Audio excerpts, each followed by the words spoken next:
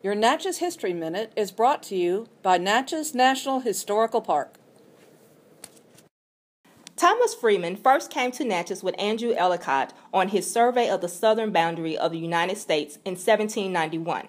Freeman was performing survey duties for the newly created land records in Washington, Mississippi, until he was designated to be astronomer surveyor for a proposed expedition of the Red River. President Thomas Jefferson asked Freeman and Peter Custis to lead an expedition up the Red River to determine its source. They traveled approximately 615 miles until Spanish forces advised them to go no further. Upon his return to Natchez, Freeman was reappointed as Surveyor General for the Southern District of Mississippi Territory.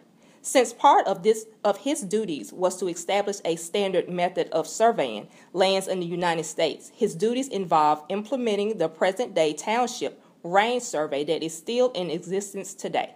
Freeman and his crew surveyed much of the South. He is also responsible for the plan of Fort Adams and for expanding the plan of the city of Natchez between 1808 and 1810.